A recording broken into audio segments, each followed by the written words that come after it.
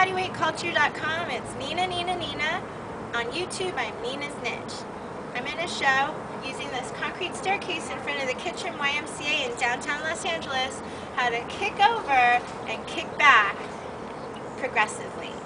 So here we go. If it's your first time, do the other 3 videos before this one. Don't start with this one. Alright. So I'm going to start with my hands at the base of the staircase, and my feet will end up, I don't know, on one of these steps, and then I'm going to back up. I'm not sure which step they'll land on.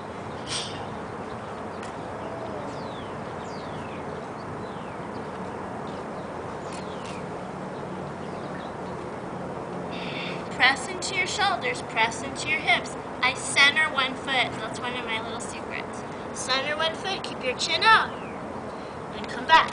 And then I'm going to back up. So my hands are a little further from the base of the stairs. Hopefully I'll land on a lower step.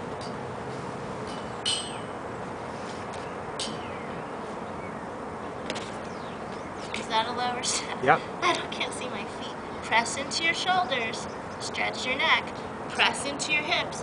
Do a rotation so you can use any of your forelimbs at any time. See how I project the jaw? I'm centering my lag foot and leading with the front foot. I think I got one more here. Back up. I think.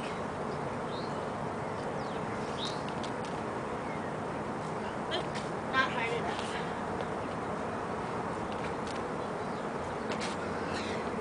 Is that the bottom step? That's the bottom step. Yeah. Okay. Press into the shoulders. Press into the hips. Rotation, rotation, center, and kick out. There you go. Hope you enjoy it. Have fun.